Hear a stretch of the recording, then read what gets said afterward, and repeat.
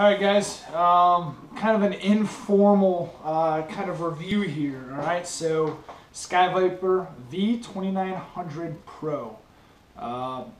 Returned the FPV 2400 HD that I had, just because that memory card issue that I talked about in that video, which ended up being nothing but a set of poorly formatted videos, or memory cards.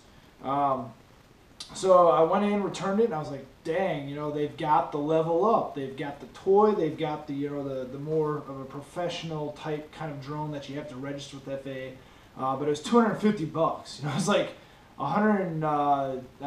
50 bucks more than I was, gonna spend on this drone, this V2900 or V2400 HD. Anyways, I brought it up. I was like, hey guys, I have this on Amazon at Toys R Us. I was at Toys R Us, have it on Amazon for 176 bucks. And I was like, can you price match that? And they're like, yeah, sure. And I was like, well, it'd be kind of stupid for me not to buy it. I mean, that was $70 off the price that Toys R Us was selling it for. So that is really the reason I got it. All right, so I'm going to show you a bunch of flight videos that I had. I'm going to be talking throughout this whole thing while you're watching some of the flight video. I'm going to go over some pros and cons, why I bought it. Kind of already went over that, the price, looked cool. SkyViper's packaging is phenomenal. They do a great job with that. So let's start with the cons. Cons. GPS hold is god-awful. This thing bounces off the ground, it flies into stuff. Unless you've got this thing, 45 feet in the air, where it can just waver around, it doesn't really matter. It's dangerous. That 2400 HD that I have, I never crashed that. I flew like maybe the first 15 times, 20 times without crashing it at all. This V2900 HD, dude, I crushed it like 5 times into fences, into the side of the house. It just dropped out of the sky one time, flew away another time. My God. Oh, by the way, I'm drinking some Yeehaw Dunkel, Johnson City, Tennessee. All right, it's not a bad beer, not a bad beer. Alright, so GPS is just not good. I don't know, I had 11 satellites, and it just, I don't know what was going on with this thing, and it was just not doing what it was supposed to do. SkyViper, I think, is a great company. They communicate well, but this particular version has a very good base, but it needs a lot of refinement, Due to that GPS being terrible, like I said, I had the flyaway, I had the bouncing on the ground, and GPS was a big disappointment. It is not what I expected. Alright, so another con is it seems to get weak. It's got a larger battery. I believe it's a 2000 milliamp battery. It's larger, but it seems to get weak. After about 5 minutes into a so to speak 20-minute flight, the thing gets weak. Like, I'm holding it up and it's just slowly climbing over me just turning it on and cranking 100%, on the elevation, and it starts flying up. It just doesn't do that. And I don't know if that was just the toy that I had or the drone that I had, but it just was really slow to react. It was really jello-y. And I stopped using GPS mode, particularly due to that lack of power and reaction that you get. So it gets weaker, essentially, the more you fly it. Where other drones, they don't. You don't notice a performance drop, really, until it starts beeping at you and you get a little battery signal. Then you're setting it down anyways. This one, just, weak after 5 minutes. Another con is this is the first drone that I've ever owned that busts weight. So it's over, I think it's, a half pound or something crazy like that. so I have to register it with the FAA. And that's a con. You know, it costs about 24 bucks for something that I had for a few days. Not that cool. So I was disappointed with that. All right, let's move on to the pros. Pros, price. All right, for the grade of drone that you're supposed to be getting, 174 bucks isn't that bad. It's the entry level to drones like the Hubsan 50 H501S, which I'll do a review here shortly on. But the price isn't bad. It's a $250 drone, and I got it for $174 due to price matching, $176, something like that. So it wasn't bad. It went. I got it max altitude, according to the flight log, it was 183 feet. Right, so that is over double what I was getting with the last drone. So I thought that was pretty cool.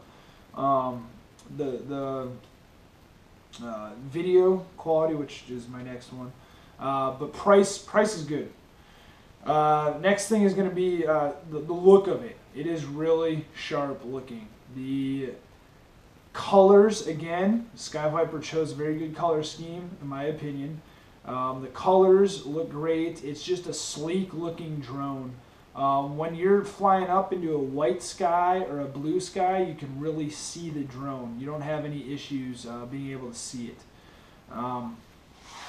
So moving on to the next one, brushless motors. This is the first brushless motor drone quadcopter that SkyViper has come out with that I know of. So it was my first experience with them. They seem, like I said, that first 5 minutes of flight, they're very responsive. It's a very fast quadcopter. I think the max speed is about 30 miles an hour with it. It's very similar to the H501S, but it is just not, you know, refined as much as the Hubsan H501S. But it's $100 cheaper, so you gotta look at that. So another pro, the biggest pro by far, is the durability. I crushed this thing. Unintentionally, the first 8 times it crashed, you know, it was a flyaway that set itself down. I dropped out of the sky at about 60 feet one time into some brush. The day that I was going to return it, I'm sorry, Toys R Us and SkyViper, but I really put this thing to its limits. I took the blade guards off, or the prop guards, I took those off, and I tested this thing. And I had this thing flying, you know, probably going 30 miles an hour, pulling to a halt and just, you know, elevating.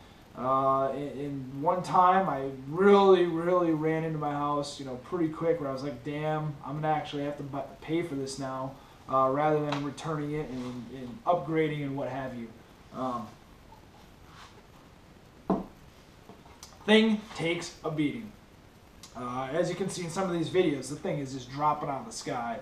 And it just smashes the ground, and you kind of cringe, you know, when you see it happening. But it takes a beating. It's very durable. Last pro that I have is the quality of photo and the quality of video. For something that you're going to pay $174 for, this thing gets 1080p, hands down, video, as you guys have been watching. It is great, solid video. The photos aren't bad at all. You just got to make sure, you know, it doesn't have a gyro on it, so you got to make sure that you're kind of steady. Videos are great. All right, so now I'm going to move into the overall scheme of what I thought of this thing. Would I recommend it? Absolutely not. This thing was a kind of a piece of junk. I expected a lot more out of this thing. The GPS, you know, it says it has geofencing. It says it has return to home. It says it has all kinds of stuff. I could never even get the thing to return to home. I couldn't even get to land. It would just kind of just hover there. And after about 3 or 4 minutes, I was like, dude, I don't have time for this. I don't have the battery for this. The thing would just hover. It never even really moved. It kind of just was in a position hold. But the geofencing never even messed with that. You know, the idea that you can do so much with the cell phone hooked up to this thing is insane. You know, you guys are probably thinking like, oh yeah, you never even got it, you're just taking somebody else's video. But I still actually have the Pro Series manual that I failed to put back in the box before I returned it. Which actually reminds me of something else that I need to talk about on this. Yes, I would not recommend this at all. If you're going to spend 174 to 250 bucks on it, highly recommend getting the Hubsan H501S, or they have another model, I think it's the H502, which is 100 bucks, which probably performs a heck of a lot better than this one. SkyViper, I love the company, but they really could have done a heck of a lot better on this drone. Last con, I know I'm backtracking, last con, the battery. You got to put the battery in the center, you've got to like hook it up, and then you've got to like have a nickel or a device on you to shut the, here's a picture of what I'm talking about, to shut the actual battery compartment. If you don't have a key, a tool, a penny, anything, good luck doing that with your fingernails. Like, I don't have long fingernails. That battery pack opened multiple times. I'd be flying, I'm like, oh hey, there's the battery dangling. Kind of a bummer, a real bummer actually. So another con. Now I know this is a kind of a poor review, but if you are going to get this thing, take my word for it. Do not get it. All right, there are other drones out there. Beware, buyers beware. Do not get it.